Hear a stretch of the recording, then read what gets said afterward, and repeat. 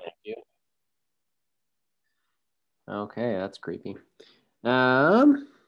So first thing I'm going to do is we're going to show you guys our, if I can find it. Let me make sure I got the right thing here. I'm going to try and show you my, maybe that won't work. I'm trying to pull up my Gmail or my Google. Give me a second.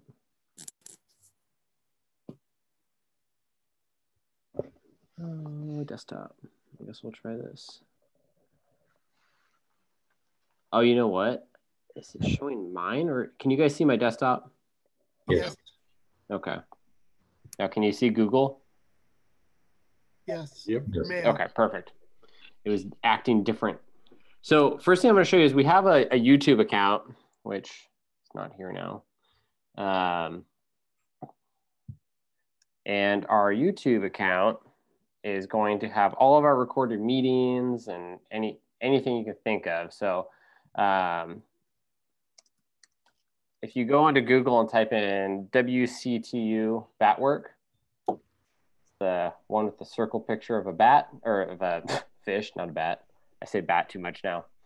My dad started calling me the Batman, actually. So that's fun. But yeah, I know. So this is our channel. And if you scroll down more, you can kind of see some of the things I've uploaded so far and some things that aren't related to us at all. But if you click on our channel here, and you can go to the videos section, and this has all of our videos that we've done so far. You know, we have the 2 trainings from Luke and Aaron. We have my little short video about how to mark a site as resurveyed. And then we also have the video that I did for our last webinar about how to use the maps and how to submit a form and things like that. So it's always there for your reference. You don't have to dig through your email trying to find the video links I sent you or anything like that. You can always just go type WCTU Batwork into YouTube and it'll be right there for you. The only stipulation I'll put in there is for the marking a site as resurveyed on TU Batmap. I don't have the password or username included in there because we don't want the general public having access to our database. So if for some reason you forget the password or don't have it yet, I can always email it to you or email you the document that does have that. I know there's some new people and I've sent it out before, but they might not have access to it. So, or if you're an older person, it's still there too. So everyone will get it if you need it. Hey, Nick, one question before you start, and just something I just noticed because I went onto the BAT team site, and I don't know if we have a who our real webmaster is on this, but it reports it as unsafe content, and the map area or that the area is, it blocks out on mine saying Microsoft Defender has blocked this as unsafe content. I don't know if maybe that's just my computer or there's something about we don't have all the right settings. It sounds like it's probably your Microsoft Defender software, which I'm assuming is kind of like a Sophos or McAfee or whatever, virus protection. Yeah. I have, when I'm at work, so I'm a food inspector, and when I type in the names of bars that I have to go inspect, our firewall blocks them because it's alcohol related. And then I have to call IT and be like, hey, I'm a food inspector. I need to look at the bar website. So it could be something similar to that. I don't know what specifically they'd be picking up on there, but that's something that I can bring up with our website guy to see if he has any idea on what your filter could be. Well, I'm gonna go and report it as being safe. Yeah, I hope I'm not doing something. Our system has not been attacked by a virus, so I think you'd be safe choosing that. Okay, thank you. And if you have any issues, our website guy is quite accomplished. He does this work for a living. So I am very confident that our website is secure. Okay, great, thank you. If you do have any more issues, though, just shoot me an email and we can see if we can figure it out. So I'm going to get out of this YouTube now so I have less things open because my computer will probably blow up. And I'm telling you, it's nearing the end. So the things that we're going to look at today is we're just going to kind of go over how to find culverts again. It can seem like a pretty simple task, but when you get down into the nitty gritty, it can take a while trying to find a good set of culverts that you want to survey, especially maybe trying to find a string of them in a row.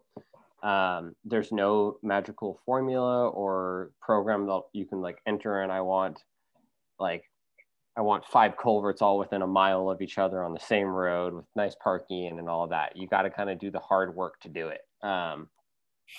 So our goal eventually is for you guys to kind of have made your own priority list of places that you want to focus on. Maybe it's a childhood stream you grew up on or somewhere that's near and dear to your heart for fishing and things like that. We want you to start making your own list of culverts that you want to knock off your list.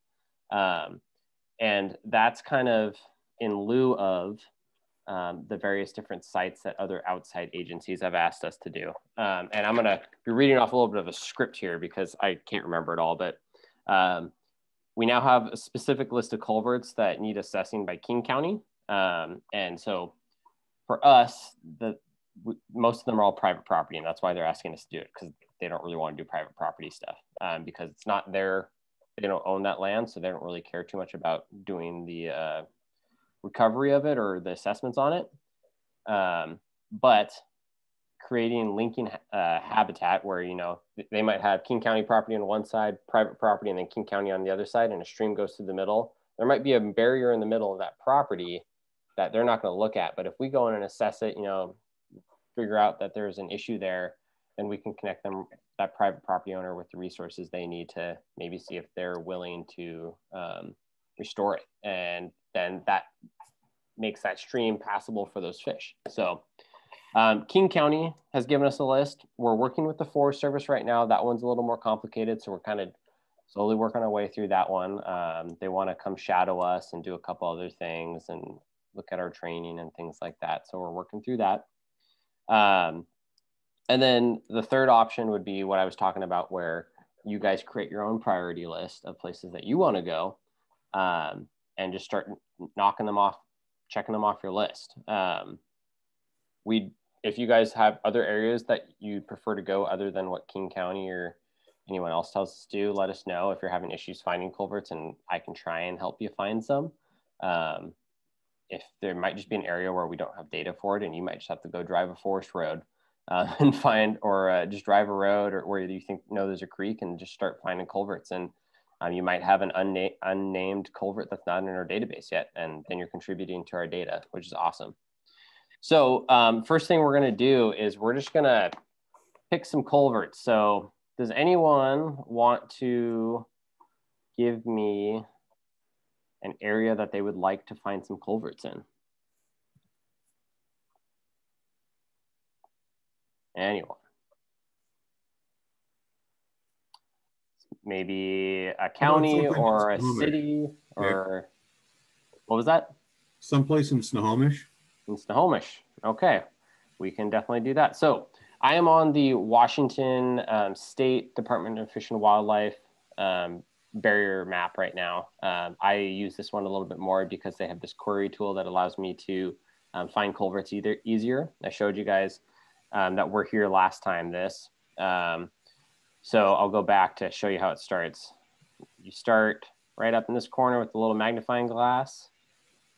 Yeah, click the query button and then go down to the bottom and hit all other searches. And then this is where you kind of can put in what you're looking for. I'd love for them to have more things, like maybe a watershed search or stream search or something like that. But that's up to Fish and Wildlife. We don't really have any control over that. But it might be something we might be able to do on our BAT map. So if you have recommendations on queries that you might want on our BAT map, let us know and we can work with the BAT map gurus. So we're going to start with Snohomish. Snohomish. Okay. And then owner type, we're going to do everything except private.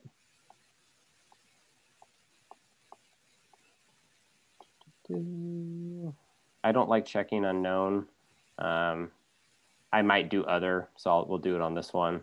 Unknown, just you never know what we're going to get into. Feature type, that's where we're looking just for culverts. This will get rid of all those walking bridges or like bridges that cars drive over, things like that. We don't want any of those. And it just significantly reduces the amount that we have, which is nice. And then let's see, don't really need anything else in here. And we're going to apply. And then it takes a second to load. Hopefully. There we go. Okay. Take your pick. The red one. Yeah. There's a lot of them. So I'm gonna kind of move this out of the way. So let's find a good one that we can do, or a good area.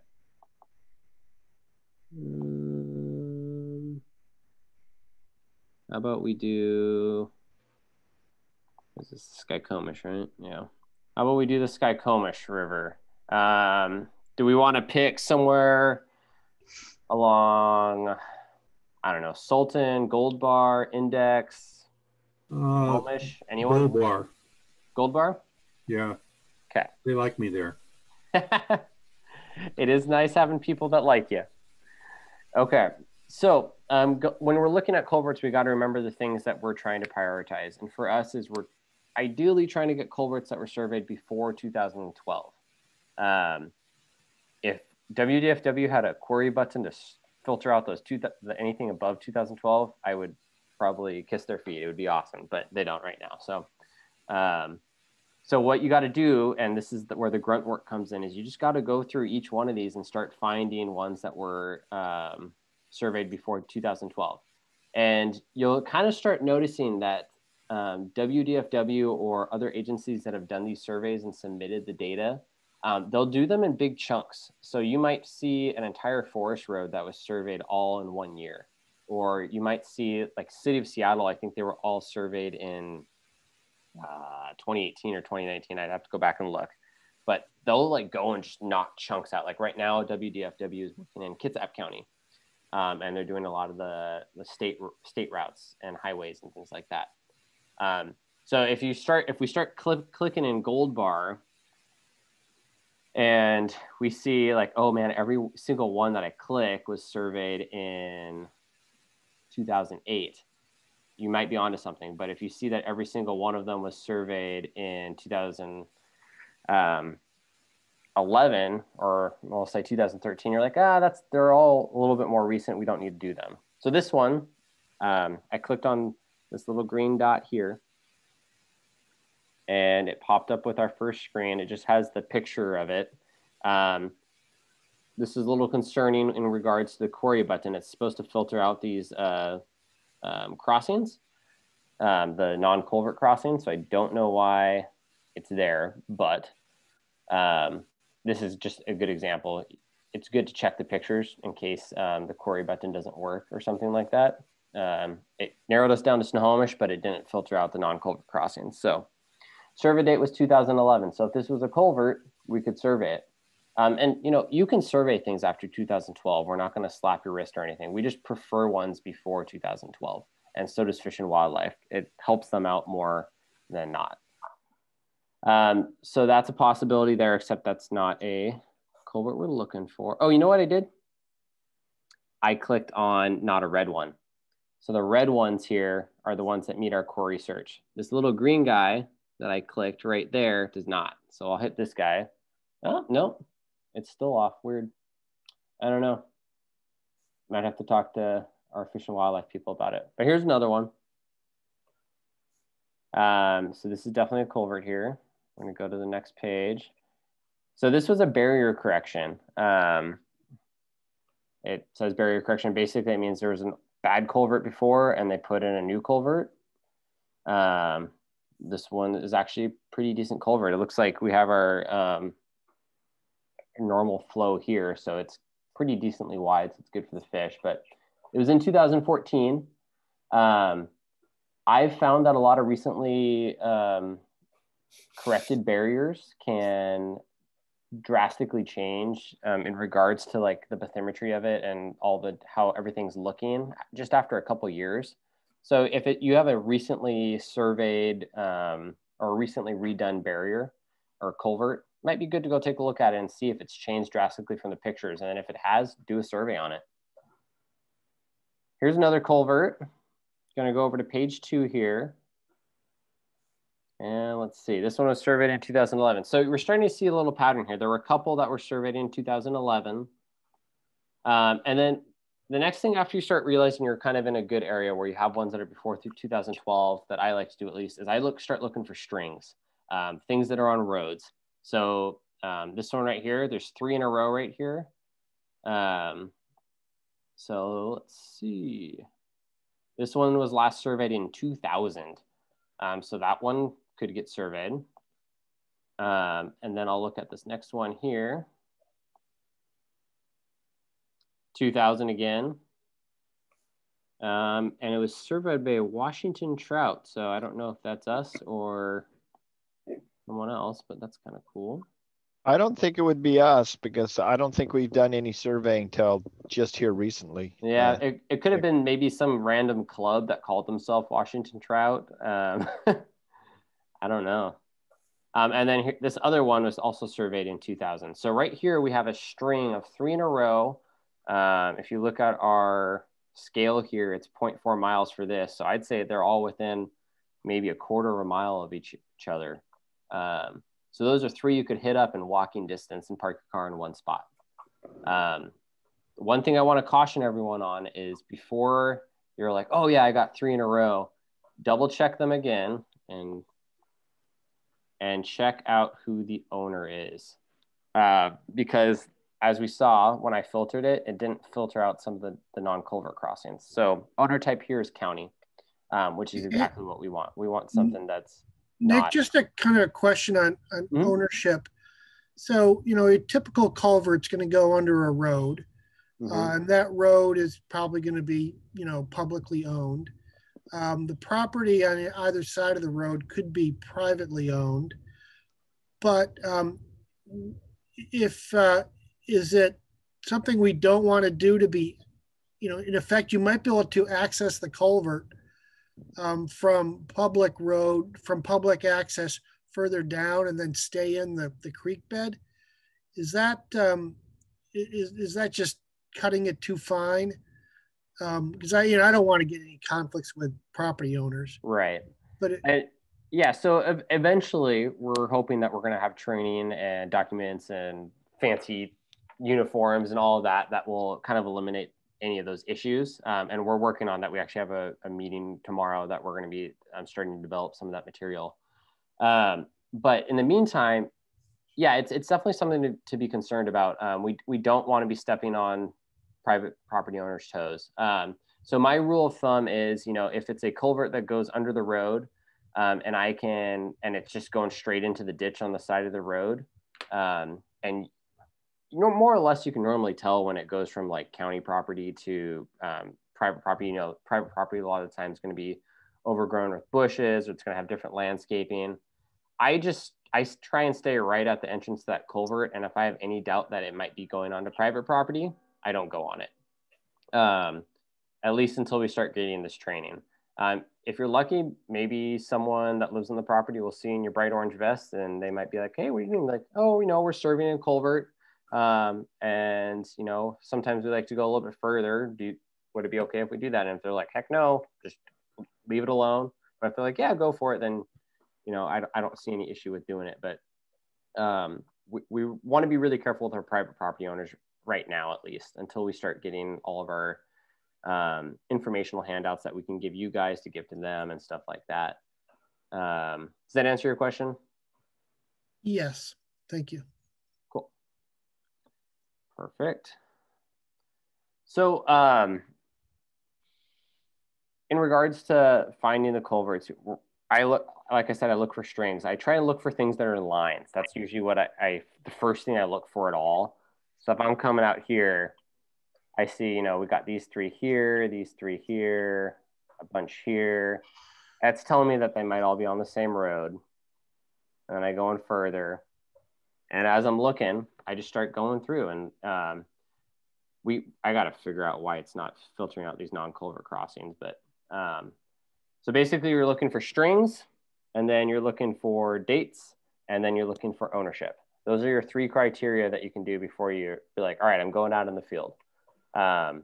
You can find random ones that are all by themselves.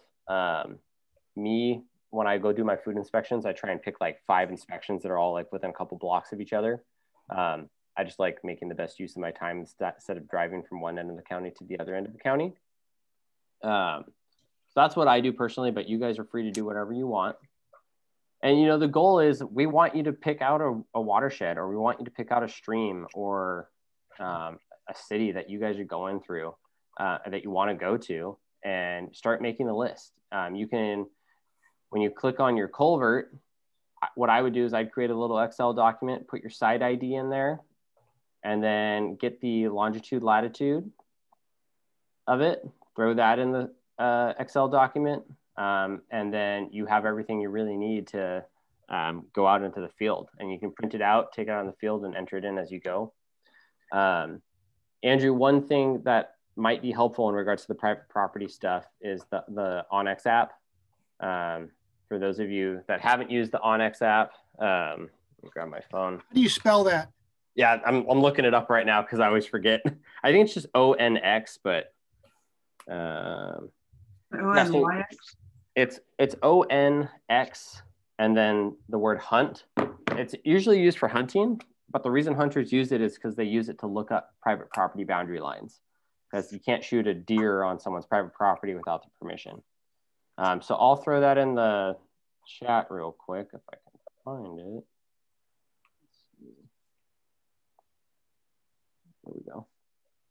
So it's called OnX Hunt. And, you know, there is a subscription for it, or you can do the free one. I do the subscription because it gives you a lot more data, and it's pretty real time. When you pull it up, it'll take a second for it to download where you are and kind of show where you are. But the great thing about it is if you have an idea of where you're going to be going, before you leave home, you can download an offline map. And the great thing is it'll show you where you are on that offline map. So you could be out in the middle of the forest and come across some private property where like, oh, there's a street address here, and there's it looks like a house down that driveway, and this culvert is right on the line you think. You can pull up the Onyx app, it'll show you right where you are, and it'll show you where that property line is. You know, it's GPS and it's using your phone, so I wouldn't, you know, play it by feet, maybe like yards, just to be on the safe side if you're worried about an issue with a private property owner. But I use the Onyx app, and the great thing is I preload all of my culverts that I plan to survey into that. So it's another tool for me to help navigate to those culverts on top of the GPS that we have in our kits, in case I'm having issues with the GPS or I'm getting issues with the service of it and stuff like that. So you can also add pictures to it. When you go to your site, you can enter in your site location on the Onyx app, take a picture, and add it into that Onyx entry. Our plan is to hopefully have our own Washington TU Onyx account where we can add all of our culverts to it. So that way it's easy for our members to be like, oh, what did all the pictures look like for this site or this one? Or were there any helpful notes that the previous team might have had? That's something we're working on. If you want specific help on the Onyx app, let me know. I'm planning to make a how-to video on it as soon as I have a little bit more free time. But it's a great app to use, and I use it all the time. All right. How much does it cost? Oh gosh, I think it's like $10 a year or something like that. I don't know. I'd have to check. I can look it up for you and send it out in an email. I'm going to be sending out. Yeah, I don't think it's very much. I don't think it's very much, though. I think I looked it up. Yeah. Yeah, I think I looked it up. It's not very much. Yeah, I think it's like $10 a year or something like that. Might be $30 a year, which to me, that's well worth the cost because it helps me out so much in the field, especially with those offline maps. Yeah. Okay. Hey, Nick, So, question for you. yeah. Let's say we're doing a survey and you see one of the culverts is in private property, but you look over and there's a private property owner right there, and you ask him, hey, you own this? And he says, yeah.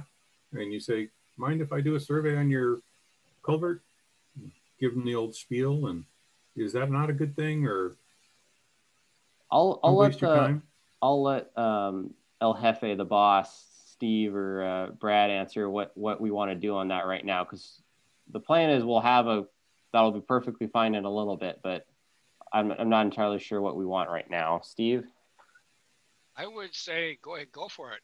One of the big benefits that seems to be coming out of this is that we're having lots of opportunities to present to you, to the world here in a way that is positive and potentially engaging. I was just going over some material that the Department of Fish and Wildlife had put out, and they basically said, absolutely, engage with the folks, and if you can find an ally in there someplace, that's all to the good.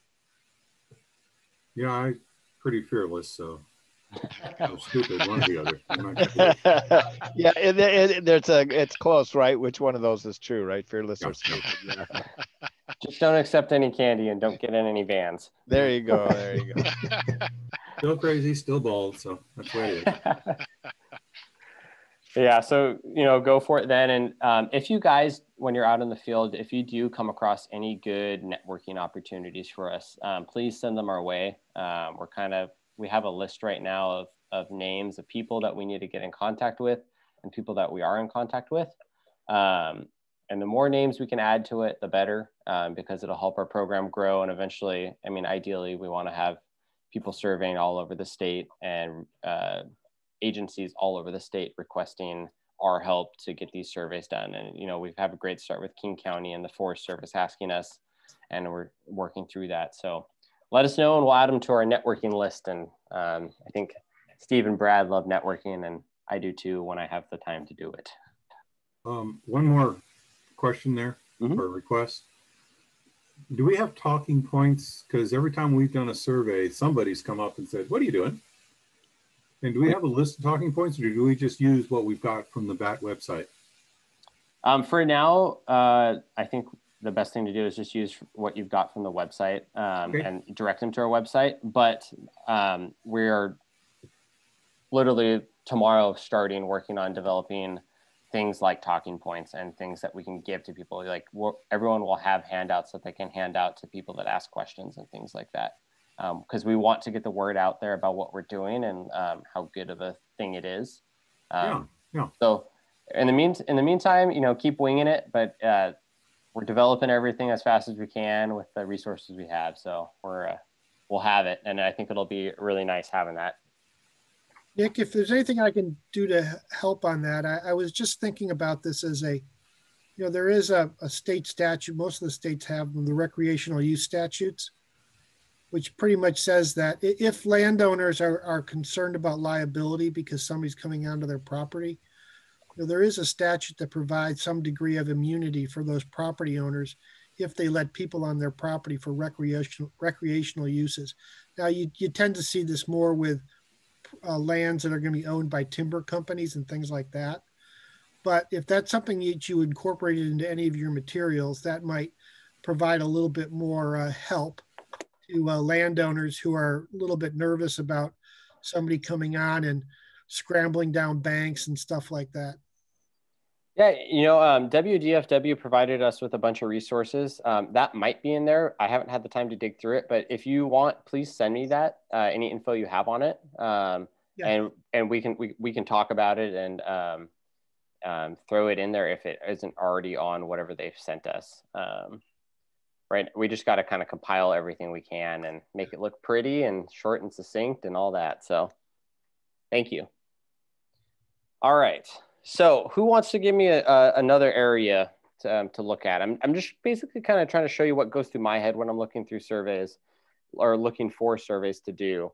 There were a bunch in Gold Bar that we could have done, or who's got somewhere else?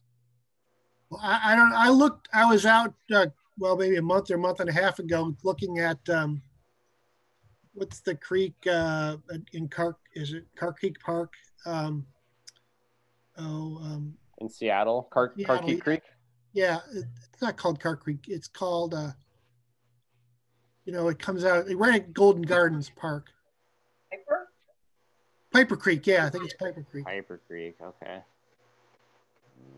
I didn't have a chance. I actually got some great video of some chum salmon coming up there, but I didn't travel too far upstream to see where the barriers were. Okay. So you said that was coming out at Golden Gardens? Yes. Okay. King County. Good old Piper Creek. Am I getting that right? Yeah. It sounds about right. I should know better because I grew up in Magnolia, but okay, give me a second. It's loading. And then we'll zoom in and we'll see how this tool works for us.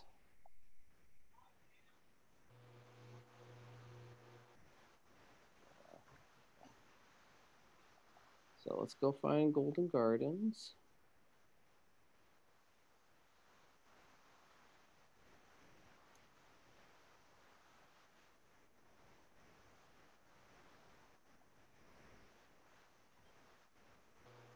All right. Is it this guy? The Golden Gardens right here. Let's see if we get a name. No name. No, I'm sorry. It's Carkeek Park. Oh, Carkeek Park. A little bit north. Right. There we go.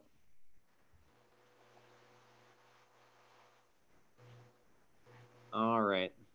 Yeah. So I mean, there's some in here. Let's see what we have.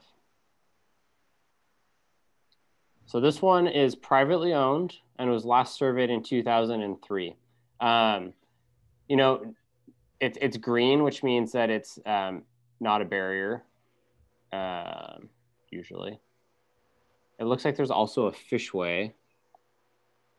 So we look at the picture here. So this is one of those log doohickeys.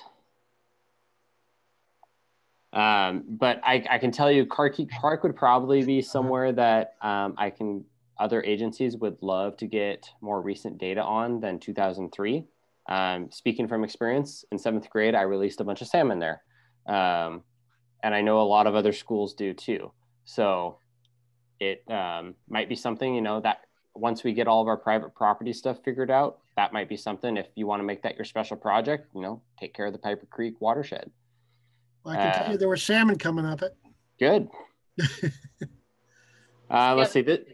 Yeah, and if you look further up within the park, you can see that they have been surveyed more recently. Mm-hmm. Yeah, the second culvert up, it looks like, was 2019 by Fish and Wildlife. The other one's up too. Yeah. What about that red one? Also 2019. Further up. Yep. Now, how did you get to the picture? Did the picture come up right away, or is that? Usually the pictures are down at the bottom. So you can scroll down to the bottom. So this is what that one looks like. Looks like a wonderful place for a fish to live. Yeah, that one a little bit more, but so this is one of those things I was talking about. Fish and Wildlife came through Seattle, I think 2018 and 2019, and did a lot of the ones in Seattle. So looking over here right next to Northgate. So I believe this is on Thornton Creek. Yeah, Thornton. Let's see, when did they come through? Yep, Fish and Wildlife came through in 2019. So a lot of the ones in Seattle, you can dig through and see if you can find some that were before 2012, but I think most of them are going to be right around the 2018 to 2019 range. And that's just something you'll start noticing, like, oh, the entire city of Seattle, or like this whole block was done then, maybe the whole city was, and you can kind of do verify by picking different parts in the city. And if it's all done by the same agency in the same year, chances are they covered everything. maybe not some private properties. And, you know, once we get to that point, then you could go into our query filter and just search for private property ones. And because I can guarantee you most of the private property ones have not been done recently, unless they're like very high priority ones for certain agencies, and then they might have gone in and asked the property owner. One more really quick question. If there's a culvert on a piece of private property that doesn't show up on this map, is there a way to add them? Or is it only those that have already been identified and been assigned a number? So two things on that. There can be culverts that like private property owners put in and they just don't tell anyone about. They're supposed to let, I learned somewhat, they're supposed to let a certain group know that they're putting culverts in, but you know, they don't always do that depending on where they are. If you find a culvert that has not been surveyed or one that is undocumented, and it's on, if it's on public property or owned by someone else that's not private, definitely survey it. If it's on private property, you know, if you are able to see the owner, be like, hey, do you mind if I survey this culvert? Go for that too, at least until we figure out all of our private property stuff. Once you survey it though, you're gonna have the issue, you don't have a site ID.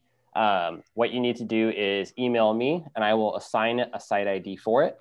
And then it will get uploaded into the database. Yes, there's probably a lot on here, a lot of culverts that are not on here because they're just undocumented and agencies don't know about them and haven't come across them. So if you find one that's like, you're like, this is not on anywhere near anything on our map, survey it and we'll add it to our database. I think the more culverts on here, the better, because it shows how significant of a fish barrier culverts can be. And the year that you want us to focus on before, if it hasn't been surveyed since? 2012 and before. 12 and before, okay. Yeah. Because I'm down by Burien and down in Des Moines and down south, there's a lot that were done in 2009. Yep, so then that's definitely something you could do. I've done a couple practice ones down in Renton with some of my friends. I know there's a fair amount down in this area that hasn't been done. There's some over in the Kitsap area that hasn't been done, I know. And then, you know, once you start really digging into the nitty gritty, you can find some that haven't been done.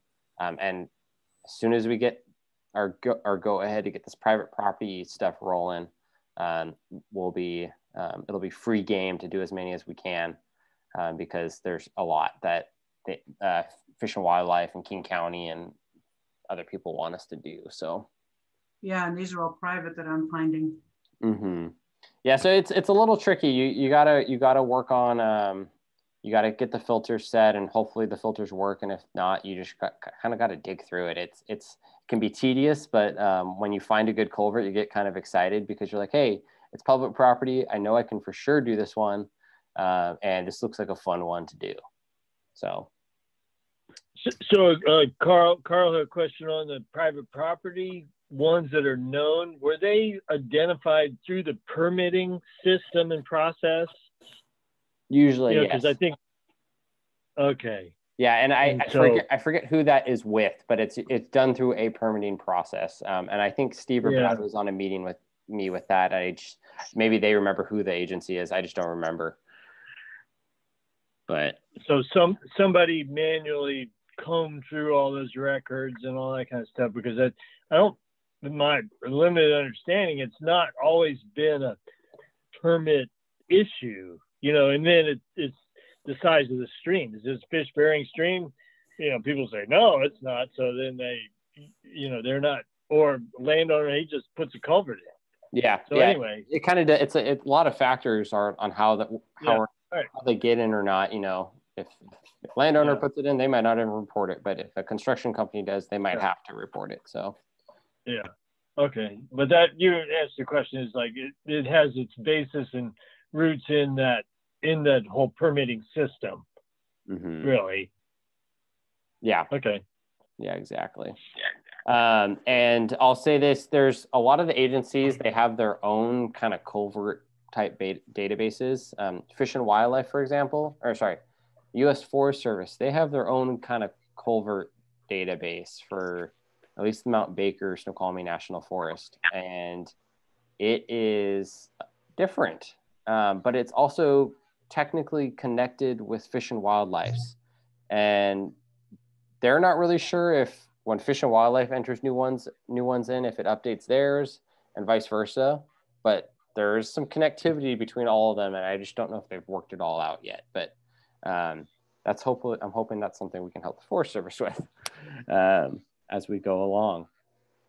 So we have 18 minutes left before I gotta start getting ready for bed, more or less, because I gotta wake up early for work. But does anyone have any specific questions or things that they need help with, whether it be submitting forms or marking things as resurveyed, or just general surveying questions, or even more of this? I'm sorry, I was wondering, as far as the strategy goes on these, it seems like you would want to do the furthest downstream culverts on a stream first, you know, open things up closer to the source of where the fish are going to be coming from. Is that, I mean, I guess we do whatever we can find, but it just seems like that would be a strategy, you know, makes sense to me anyway. Yeah. I mean, you know, in the end, we'd love to get the whole stream, right? But, you know, if you only have time to do one, well, personally, if you only have time to do one culvert and you got to get in and out quick, I'd try and find the one with the closest parking. But but if you're looking at trying to restore a watershed and all of that, all those metrics, then yes, you want to try and start at the bottom and work your way up.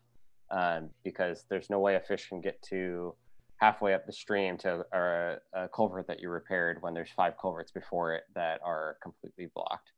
Yeah. So we hope that the people figuring out which culverts to repair first are taking that into account, that it would make most sense to repair the most downstream culverts first. Sure. I think as far as assessing goes, it's not that critical for us because, you know, we're just assessing they actually need to be repaired. But hopefully the people who are figuring out which ones to repair are taking that into account. They are, and it's kind of the school of hard knocks. The legislative folks were pretty critical of them at a couple of points in the last couple of years for, in fact, investing in the money to replace culverts that were upstream of culverts that were blocks, and they took a lot of heat for that. So yeah, they're very sensitive about that. Yeah. That sounds like a legitimate thing to complain about too, though. Absolutely. Yeah. Sure. Yeah. So Nick, before we go on, let me have a few minutes here to talk about something different, and then we can come back to get any last minute questions if that's okay. Take it away. I think all of you are aware that work goes on in the background for activities such as this to take place. And like I know Steve is head of the conservation committee, Nick has gotten involved, I'm state chair. And with any volunteer organization, we are always on the lookout for people to step up and do work to help us out. What I am going to be doing, I'm going to be contacting some of you, and I'm not looking for people to just jump and volunteer for things that they don't understand, because I wouldn't volunteer for something I didn't understand either. But I am going to be having chats with some folks, and what I'm looking for is like 5 or 6 people who will volunteer just to get more information, not volunteer to jump into something, but to get more information on what we're doing at the state level, the kinds of activities we're taking on, the work that goes on behind the scenes, and so that you can get a better idea of what goes on and find out if there's some areas that you would like to volunteer in to help us continue our activities, because we're doing advocacy at the state level, trying to work in Olympia and also with local governments. We are doing other conservation work besides what we're doing on the barrier assessment and the wood debris. We are doing fundraising because obviously funds are important to what we're doing. You know, there's a number of things going on, and I certainly don't want to scare anybody off, and I'm certainly not going to twist anybody's arm. That's not my style at all. But as you can all imagine, you know, any kind of organization needs people to get things done. And so if you get a phone call from me in the next few days or in the next couple of weeks, you know, please answer and we'll have a chat. And if you're interested, I'll just, like I said, I'm not going to twist your arm to do anything, but I would like to find some people who are willing to learn more about what we're doing, so that we can keep Trout Unlimited in Washington healthy and growing and moving forward. Hey, Brad, it's Andrew. If you don't call me, I will break your arm. I won't twist it. I'll break your arm. Okay, Andrew, I will give you a call. Thank you. I appreciate it. All right. So does anyone have any last minute questions before I kind of just tell you what I plan to do after this? The only question I had is I realized right before this call, so I had entered data on one site and I hadn't really found out if it had been sort of approved, scrubbed, quality controlled, etc. I suppose I could go back and look and see if how it compares to my notes.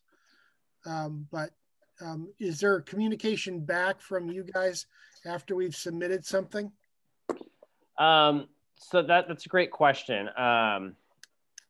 We had some issues the last, probably like last month with some of our culvert submissions not at least being sent to me, Brad, and Steve.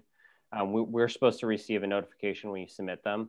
So what we're going to do is we're actually going to download all the submissions that we've received so far and send out a list of them to the group. And if you don't see yours on there, let us know. In regards to just specific what your question is, if you want us to let you know, like, yes, everything looks good, we can definitely do that. At some point, you know, once we get 100 volunteers or something like that, ideally, that might not be possible because we might be getting so many, but we'll definitely reach out to you if we have issues or questions in regards to your submission. But at the moment, if everything looks good, we're just going to put it in our file of things that we need to send to Fish and Wildlife once we have a good group of them to send off. Yeah, Nick, I think it would be a good idea to pull all the ones that we've got so that this is a good point to do a double check to make sure that, because I know that I submitted a couple that didn't come back through. Right. So I'd like to check those too. Yep. I can make that happen. Thank you, sir. So what I'll tell everyone, I'm going to send out an email tonight just with the link to our YouTube, just for those people that weren't on this meeting. They can have access to it, and you guys can also have it just in your emails. One thing I'm working on is a list of culverts. I have a list of maybe like 40 or so culverts that I've identified in, I think, primarily just King County that are surveyable before 2012, and they are not on private property. So if you really just don't want to go through, sorry, grandfather clock in the background. If you really don't want to go through and like try and find some surveys, some culverts to survey, you can go off my list. And eventually I'm going to be adding to that list. It's a Google Doc, so you can easily add to it, or I can. I'll be doing it by region. So I'll have some for the Olympic Peninsula. I'll have some for the East Side, things like that. It just requires me to do a lot of digging, which I am more than willing to do. I just have to have time to do it. So, but I'll be sending that link out in the next week or so, once I get a good amount on there for you guys to be able to go out and survey. And yeah, and we'll send out the list of submissions that we've received so far, just so everyone can fact check to make sure that we actually receive their submissions, or if there's an issue with our database. Okay. Any other questions? Steve, Brad, you got anything? No, Nick, excellent meeting. Thanks a lot. It's great. No. Good stuff. Thank you. Thanks very much. Thanks, Nick. Right. Have a good one, everyone. All right. Take care. Bye. All right, Steve and Brad, I'm going to stop sharing this real quick. Okay, let's see. Hang up.